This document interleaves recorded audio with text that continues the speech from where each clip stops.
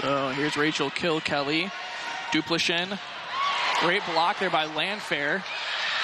Kilkelly in the back. Schaffmaster setting it up on the other side for Jenna Wennis. And there was a diving attempt there by the Lions, but the Gophers pick up the point. Jenna Wennis is moved over to the right side this season for Minnesota. She was an outside hitter on the left side, and this season moved over to the right side as McKenna Wooker. Hebert to serve for the Lions. Schaffmaster sets it.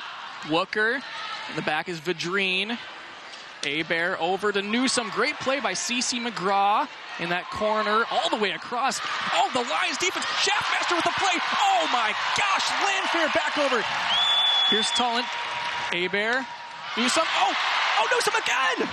Oh my gosh, Hebert over the top. Schaffmaster over to Wooker, and the Gophers pick up a point on an incredible rally. What a rally is right. Wow. I'm just so impressed with Southeastern Louisiana. They don't quit. You in 8 kills, 3 errors, 21 attempts, but certainly I love the aggressiveness. Great dig by the Lions. Newsome, just look at that powerful swing. Taylor Landfair going to hit it over. Tullis off of her forearms. You can tell right away on her reaction she wants to have that one back, Meredith. Yeah, absolutely, and it's so interesting. That's the second time that's happened where Tullis is in position, but she swings those arms, and you know, it's just... Tullis to serve. Here's Wennis. Schaffmaster going to set up for McKenna Wooker.